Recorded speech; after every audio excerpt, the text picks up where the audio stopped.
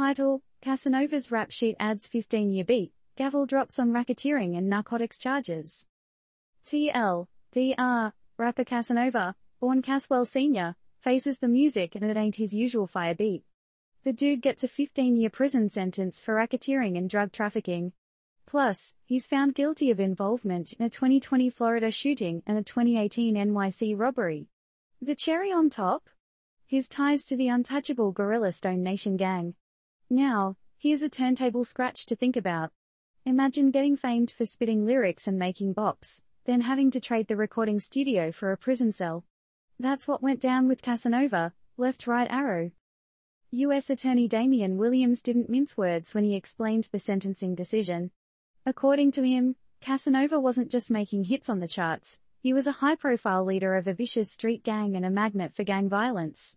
He was involved in a Miami house party shootout, where his bullets could have ended a life. The horror. But wait, there's more. Apparently, Casanova's street cred was instrumental in the Guerrilla Stone's nationwide expansion.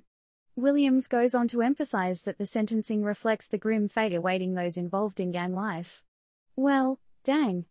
Is the gangster life really worth it, folks? Now let's talk about some twist in the plot. Just before his sentencing, Casanova declared he had cut ties with the Guerrilla Stone Nation and even had thoughts about, well, checking out early. In a letter to District Judge Philip M. Halpern, the rapper disclosed that he wanted out of the gang life before his arrest, and he was now officially out. But the real gut punch? His father passed away from cancer while he was behind bars.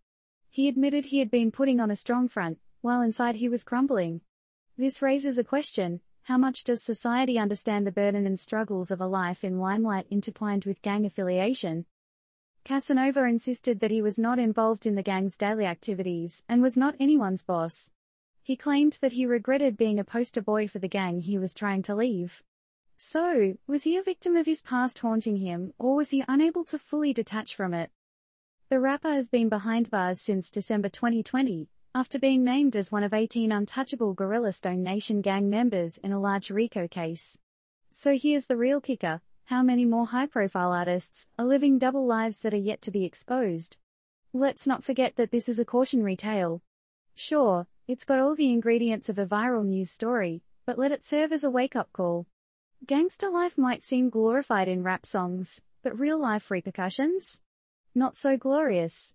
So, the big question for you is, are you still vibing to Casanova's tracks knowing the backstory, or has this news scratched his records for good in your playlist?